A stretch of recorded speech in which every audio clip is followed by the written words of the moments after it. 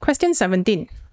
An egg of mass 25 gram falls vertically downwards from the surface of a table which is 900 mm above the ground. Air resistance is negligible. Poor egg.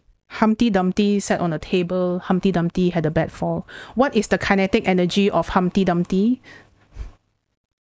What is the kinetic energy of the egg when it hits the ground?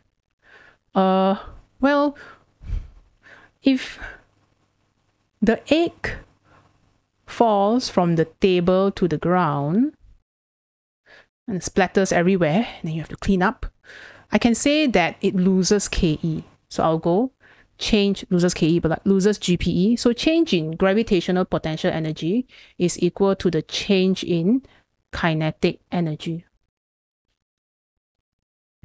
So to find the kinetic energy of my egg, I just need to find the change in GPE.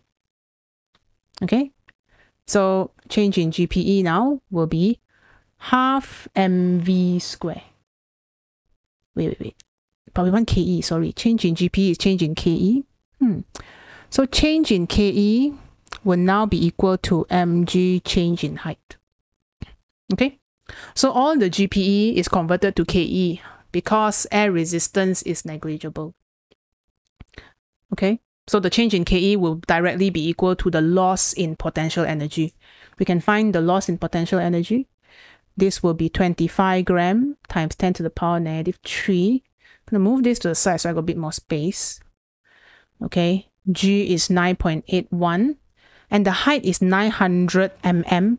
So it's 0.9 meter. If you don't know this is 0.9, you just go 900 times 10 to the power negative 3 lah. Okay, don't make a prefix error.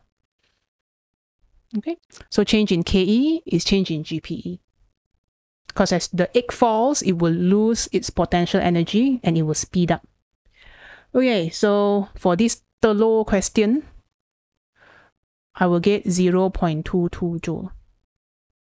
I think this question is not so much as testing, because if I look at all these answers, right, it will be 22. You can see they're all the same. They're actually testing whether you convert your units or not. And you convert your units correctly.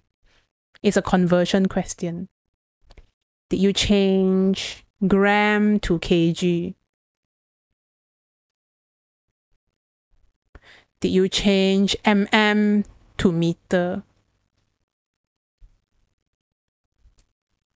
That's what they're testing now. Not so much as, because all the answer is the same, but the decimal point is the one that moves. Okay, so that's it for the egg question, the telur. So Alan telur.